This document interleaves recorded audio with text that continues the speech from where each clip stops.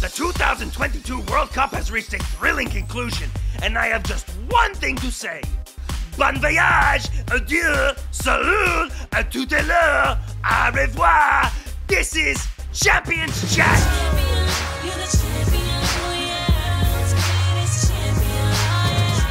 Fresh from the World Cup final, please welcome runner-up, Kylian Mbappe.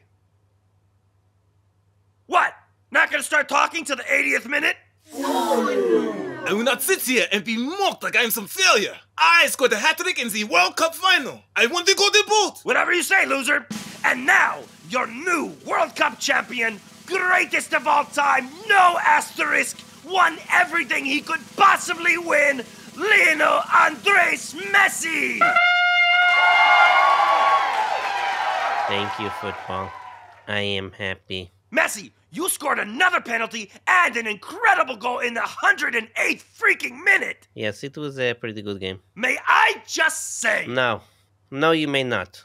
My whole life I have let my football do the talking. But now, I will speak for myself. I thought winning La Liga was good. And then I won it 10 times. I thought winning the Champions League was good. And then I won it 4 times. I thought winning the Ballon d'Or was good, and then I won it 7 times. Winning the Copa America, that was special. But now, I have won the World Cup with Argentina.